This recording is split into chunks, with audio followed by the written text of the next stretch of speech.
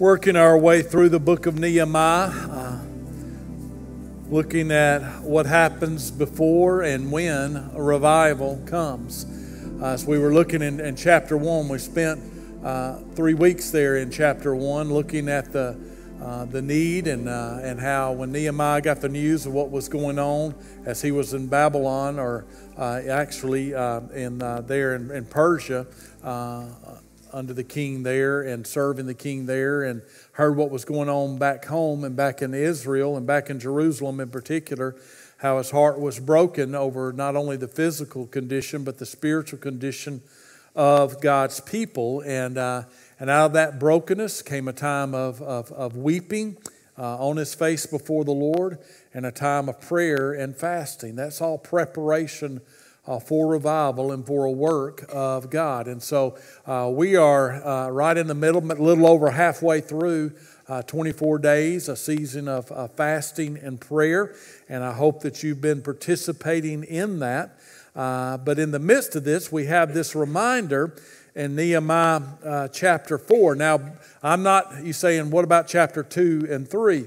Well, we're just kind of, we're zipping past that because I want us to focus in on our chapter 4 there. In chapter 2, that's where the king noticed what was going on in Nehemiah's life after several months of fasting and prayer and doing that. And so Nehemiah the king granted to Nehemiah the opportunity to go back and return. And Nehemiah prayed some more, and he returned with some people there. It says in Nehemiah chapter 2 that the good hand of God was on Nehemiah. That's what we need, not the hand of judgment. The good hand of God upon us. But understand this, when Nehemiah got back to Jerusalem and began investigating what was going on, the enemy got stirred up. And then in chapter 3, we see how the work begins there. The work starts there, and it has this list of all these people that were working there. But because as you look at that list, and I don't know who they were, I can't pronounce half their names, and you can't either and stuff. But understand this, as those people that are listed, God knew who they were, and He's just letting us know that these are real guys. And listen, we're real people. And real people have real issues. Let's just quit pretending, okay? We have issues. We have struggles. We have weaknesses. We have challenges. We have failures in our life. And so whenever you got people, you're going to deal with that. And so that's why we need revival. That's why we need the working of God and the reworking of God and the refreshing of God and the renewing of God. And we need that oftentimes. And so that's what's going on in chapters 2 and 3. And so we pick up in chapter 4 that the enemy's got stirred up, that he's beginning to act. So let's just read through Nehemiah chapter 4 here, where it says, "But it so happened when Sanballat," that's part of the enemy, "heard that we were rebuilding the wall, that he was furious and very indignant, and mocked the Jews. And he spoke before his brethren in the army of Samaria and said, 'What are these feeble Jews doing? Will they fortify themselves? Will they offer sacrifices? Will they complete it in a day? Will they revive the stones from the heaps of rubbish, stones that are burned?' Now Tobiah the Ammonite was beside him." They're partnering up. They're ganging up. "And he said, 'Whatever they build, if even a fox goes up on it, he will break down their stone wall.'" And so it doesn't say here, but in verse 4, Nehemiah immediately turns to God in prayer. And I'm sure at that time, as he's hearing these things, he's praying about this. But even as he's writing this, it is a recorded prayer of Nehemiah. The prayer does not stop. Verse 4, as it says, "Hear, O our God, for we are despised. Turn their reproach on their own heads, and give them as plunder to a land of captivity. Do not cover their iniquity, and do not let their sin be blotted out from before you, for they provoked you to anger before the builders.' So we built the wall, and the entire wall was joined together up to half its height, for the people had a mind to work. Now it happened, and this is some of that tells you the end result, but this is some of what goes on in the meantime while this is going on, while the wall is being rebuilt, while they're moving toward verse 6. It says, now it happened when Sanballat, Tobiah, the Arabs, and the Ammonites, and the Ashdodites heard that the walls of Jerusalem were being restored and the gaps were beginning to be closed, that they became very angry. You see, these are the people that when the Jews went into captivity, that kind of moved in and took over that land. They're the Canaanites, of going back to Joshua and Moses and all of that. They're kind of moving back in and kind of reclaiming some of their land, and they're happy with that. And now that the Jews are being allowed to come back under Ezra, and now again with Nehemiah and stuff, they don't like what's going on, so they're trying to discourage what's going on. It's okay for them to come in, but just don't take our land, don't take our houses, and don't take over what's going on, as long as you just keep your place in doing that. So that's what's going on. It says in verse 8, it says, and all of them conspired together to come and attack Jerusalem and create confusion. Nevertheless, we made our prayer to our God, and because of them, we set a watch against them day and night. Then Judah said, the Jews, the people said, the strength of the laborers is failing, and there's so much rubbish that we're not able to build the wall. And our adversaries said, they will neither know nor see anything till we come into their midst and kill them and cause the work to cease. So it was when the Jews who dwelt near them came, and they told us 10 times, for whatever place you turn, they will be upon us. Therefore I positioned men behind the lower parts of the wall at the opening, and I set the people according to their families with their swords, their spears, and their bows.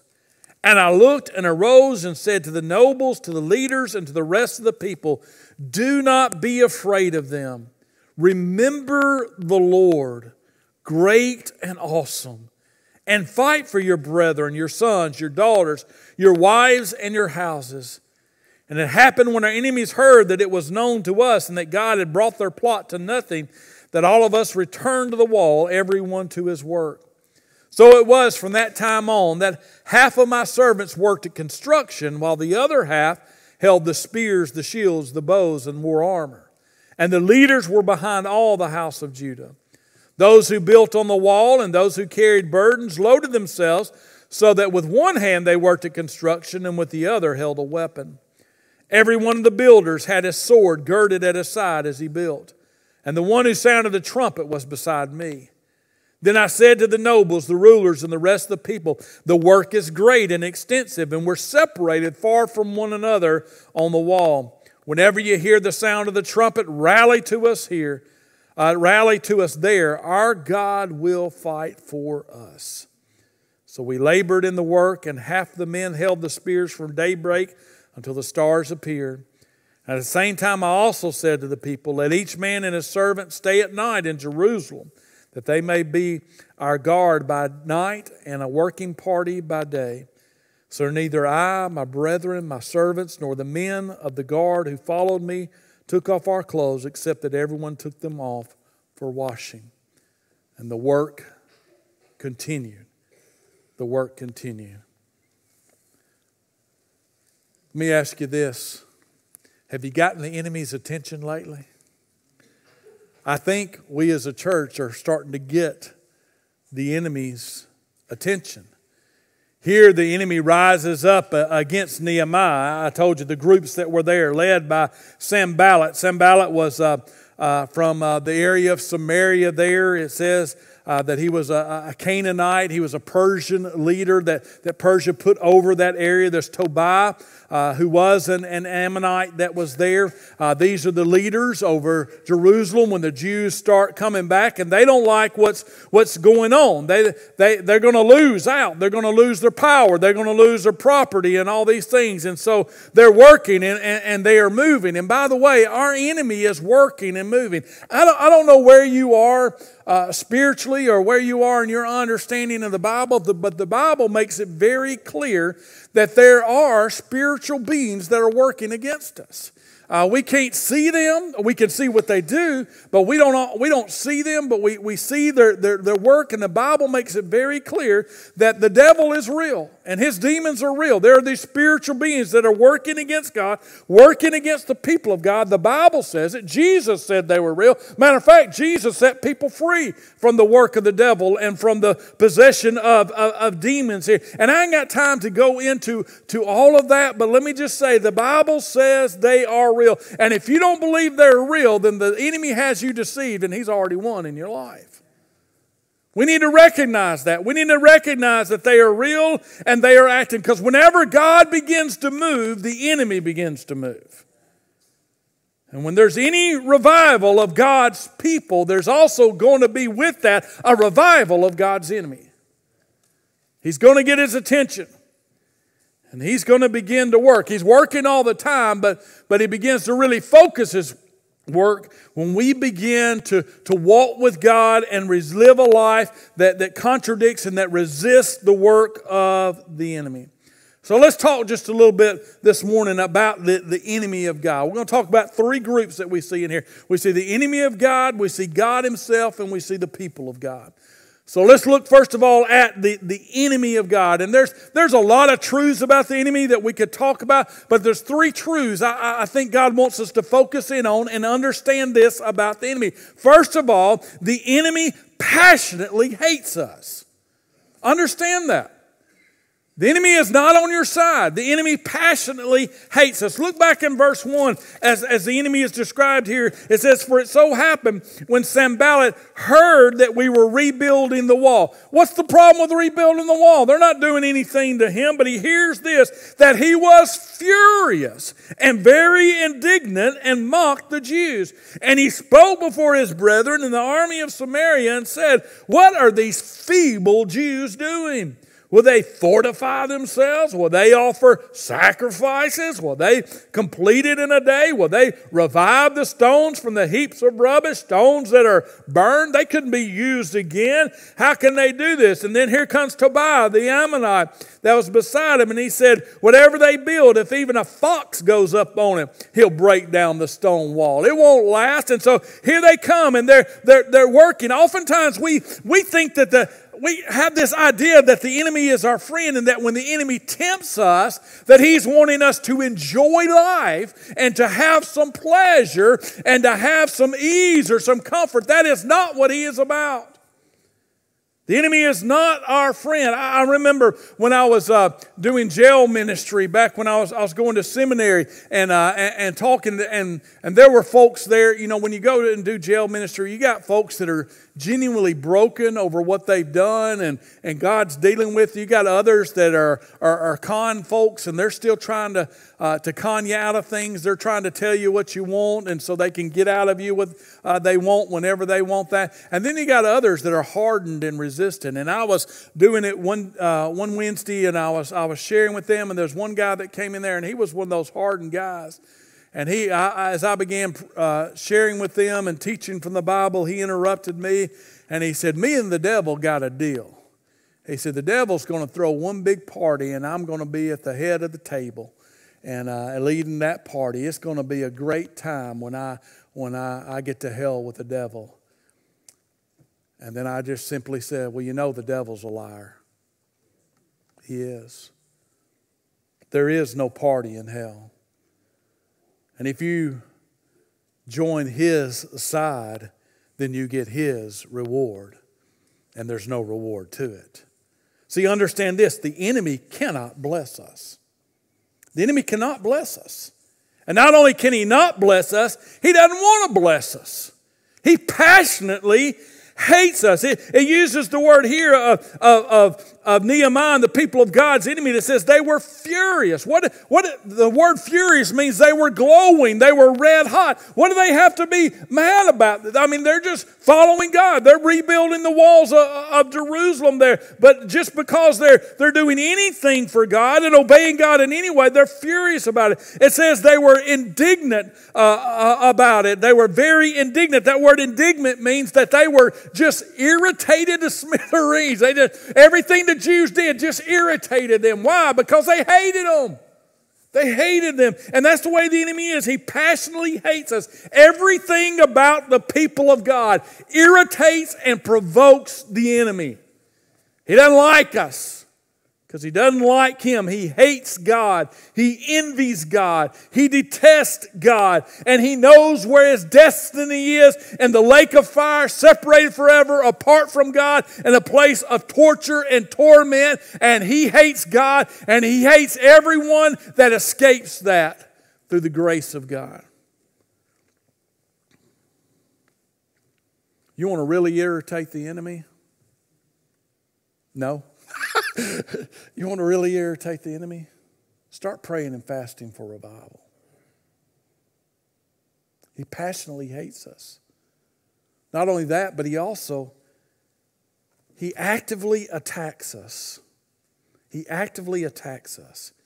It says back there in verse 1 that not only was he furious and very indignant, but he mocked the Jews. And we read some of the things that he says there. And then look over in verse 7. It says, here's the same one. It says, now it happened when Sanballat, Tobiah, and the Arabs and the Ammonites, they got a big group together. And the Ashdodites heard that the walls of Jerusalem were being restored and the gates were beginning to be closed, that they became very angry. That's that idea of hot, boiling over mad. And it says, and all of them conspired together to come and attack Jerusalem and create confusion. Matter of fact, a little bit later on, they said, we're going to come in there and kill you is what we're going to do.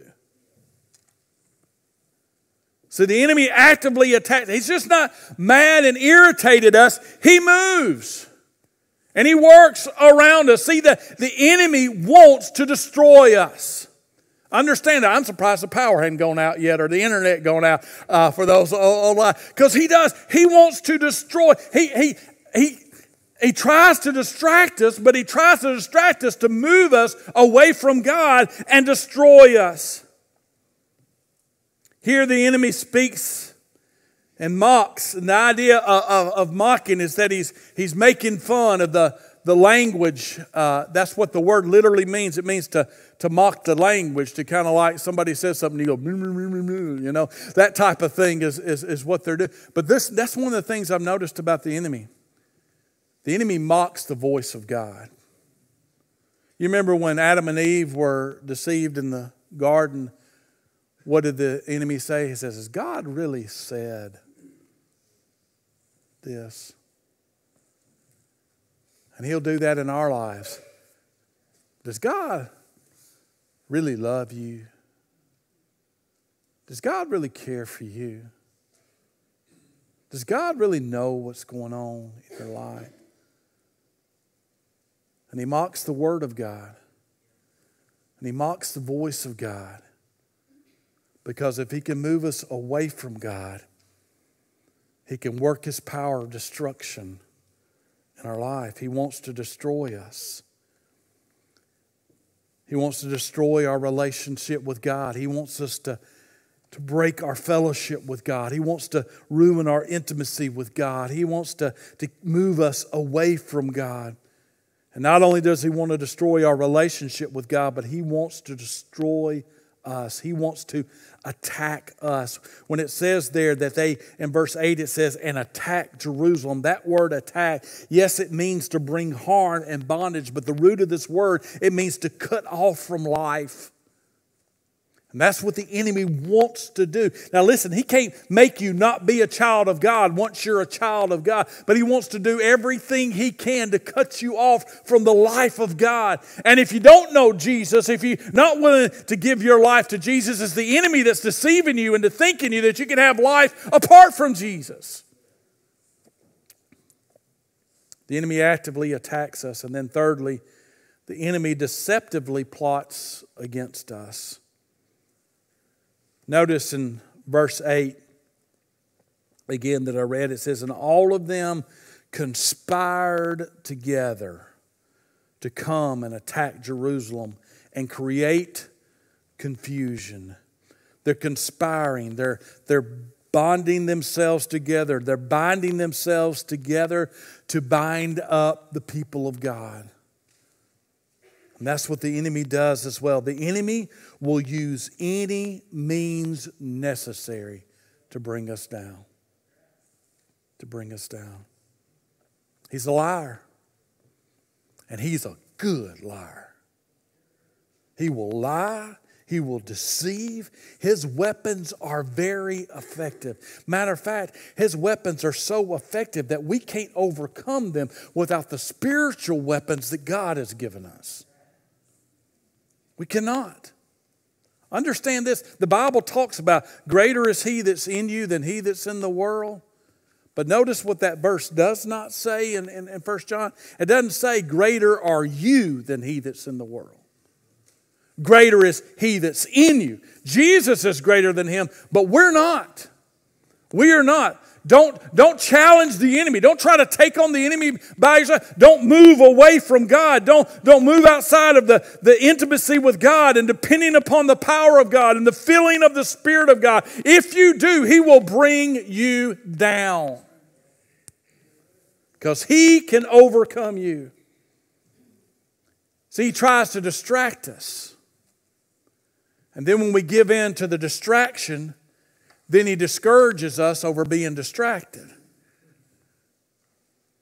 We move away from God. We neglect our Bible. We don't pray. That opportunity to witness comes and the Holy Spirit tells us to witness and we don't do it. And then here comes the enemy because he's been distracting us and getting us off and stuff. And then when we give in to his distraction, he goes, why'd you do that? I can't believe you did that. God doesn't want to have anything to do. God's disappointed in you. You better go hide. Don't talk to him. He's going to spank you if you do. You're going to get a whooping if you run back to God. You better run away.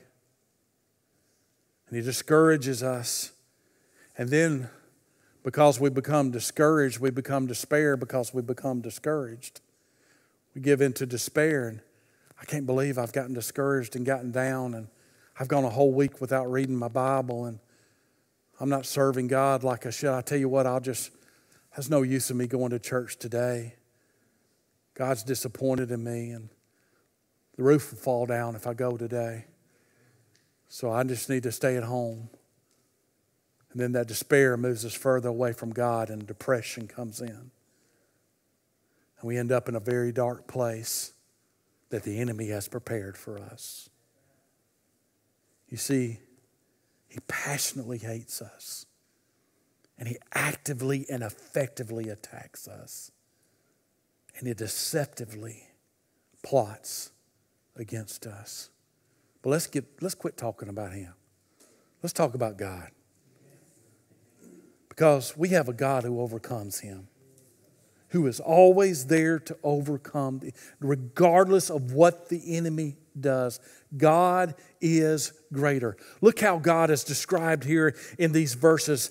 First of all, he's described as the God who is able. In verse 4, we see Nehemiah turning to God in prayer, and he says, "Hear, O our God, for we are despised. Turn their reproach on their own heads, and give them as plunder to the land of captivity." As he's doing this, why is he asking God to do these things? Because God is able.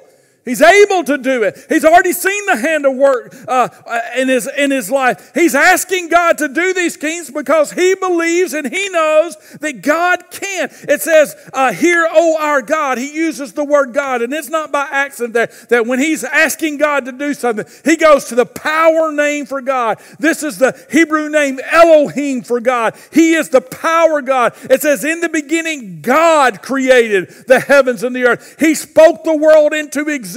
He has power in his voice. He has power in his words. He has power in his presence. And when God shows up and God speaks, things change. Our God is able. I just want to let you know, I've read the end of this book and God wins. Not only does God win, but I want to let you know, I've read this book and God has already won. He has already won the victory. And the same Jesus that we read that walked in victory in the New Testament is the same Jesus that lives within us. And the same Jesus that hears our prayer. And the same Jesus that promised he would never leave us or forsake us. Our God is able. Not only do we have a God who is able, we have a God who cares. He turns to God in prayer there in verse 4. He says, hear, O our God, for we are despised. Turn the reproach upon their head. Why is he calling out to God? Because God does hear. God does care. He cares about what is going on. And then in verse 5 he says, do not cover their iniquity and do not let their sin be blotted out before you. For they have provoked you to the anger before the builders. And so he's putting all this together. He's talking about the honor of God. You see, the enemy comes in and he wants to doubt that God loves us, that God cares for us. But I want you to know God's already overcome the enemy. He's already won that battle. And so we need to put our focus upon Him. He cares for His honor and He cares for His people. He cares for His people. When it talks about they've provoked you, that word provoked, it means that they've grieved God. Why have they grieved God? Because they're coming against His people. They're moving against the people that He loves, the people that He cares for, the people that He's promised, the people that He's redeemed. He cares for them, and He cares for us as well. And it hurts God to see His people hurting as well. And so we have a God that cares for us, that when the enemy comes against us, He is with us, and He is able, and He loves us, and cares for us. Not only that, but we have a God who fights for us. I think you caught that when we read verse 20 when He says, wherever you hear the sound of the trumpet, rally to us there because our God will fight for us. It's a promise of Nehemiah. It's an Old Testament truth all throughout Scripture.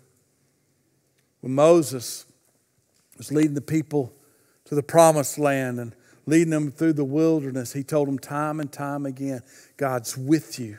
God's with you, and He will fight for you. It's okay. He will fight for you.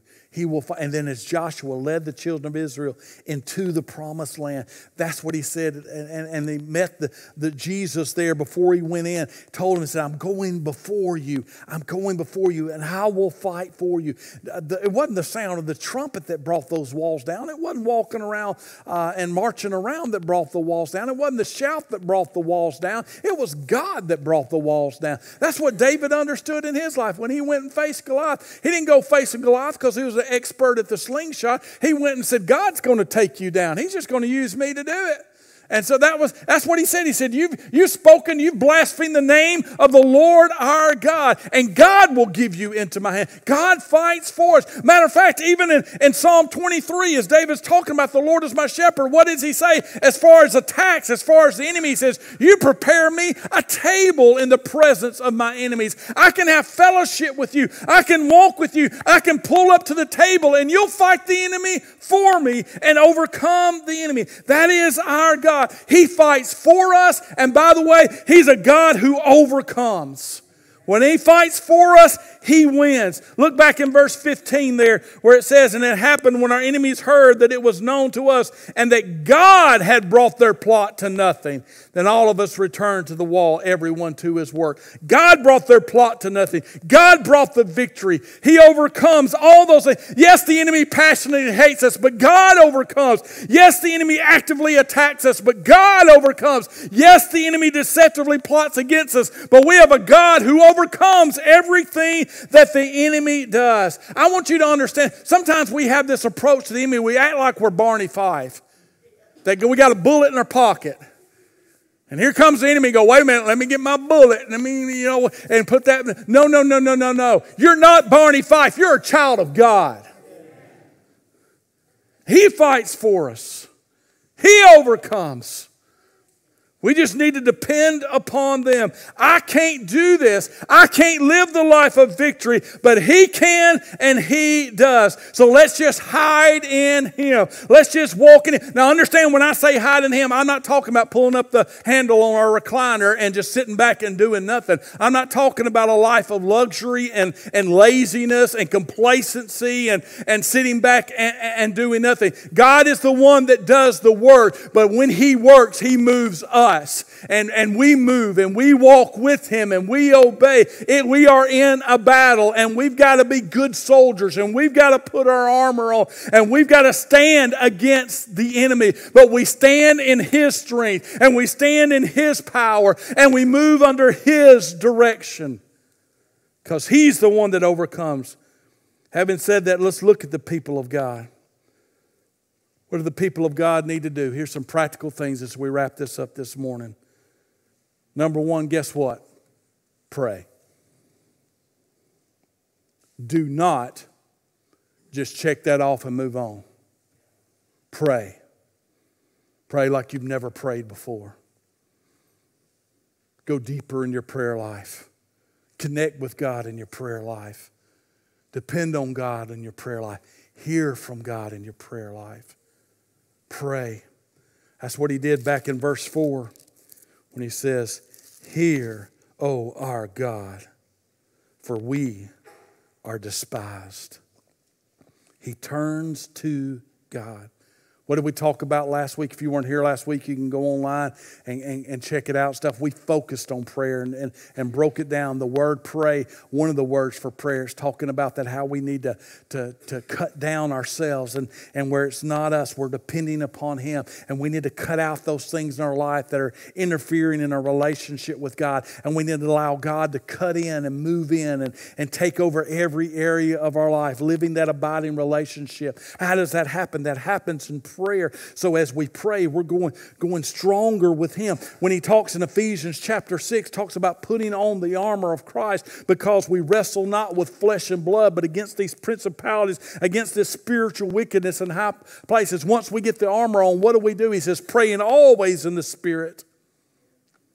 And then, by the way, in Luke chapter 11, when the disciples said, teach us to pray, and he worked through that model prayer and the way they ought to pray and the type of things they ought to pray for. And then he laid down this principle to them about a God who gives, and that if we will ask, He will give, and if we seek, we will find, and if we knock, the door will be open to us. And then he says this, he says, understand this, the Father will give the Holy Spirit to those who ask Him.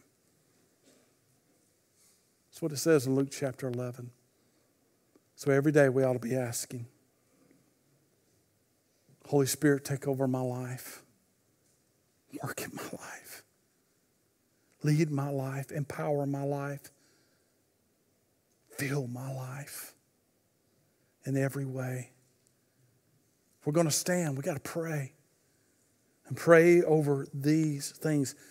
Tomorrow night, we gather together every Monday night right here in this sanctuary and pray. Love to see you come and have you come and join us with that. Let's pray. Focus. That's number 2. Focus. I need to move quickly through these things, and I'm slowing down. And focus. In verse 14, that's what Nehemiah reminds them. In verse 14, it says, "And I looked and arose and said to the nobles, the leaders, the rest of the people," he said, "Do not be afraid of them." He says, "Remember the Lord, great and awesome.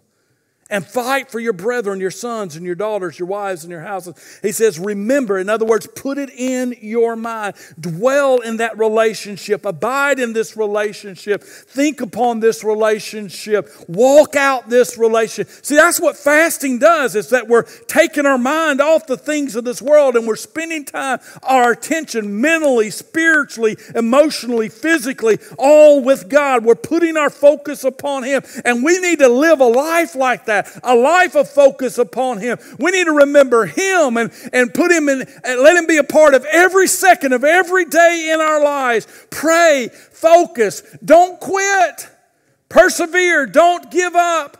Verse 15, it says, "And it happened when our enemies heard that it was known to us and that God had brought their plot to nothing, that all of us returned to the wall." We didn't quit. Everyone went back to work. Keep reading the Word of God. Keep studying the Word of God. Keep praying through the Word of God. Keep worshiping God. Keep serving God. Keep depending upon God. Keep trusting in God. Keep God in your life, and don't quit. Do not give up. That's what the enemy wants to do, because the more he moves us away from God, the easier he can move in and destroy our lives. Remember in verse 6 it said that they had a mind to work. Understand this, that it is not just the physical will or the mental will and determination, but it's a spiritual thing that was going on, that as he prayed for them, God gave them a mind to work. God gave them the energy. God gave them the focus. God gave them the strength. God gave them the faith. It's a spiritual reality that affected the way that they acted and how they behaved. And God will do that as well.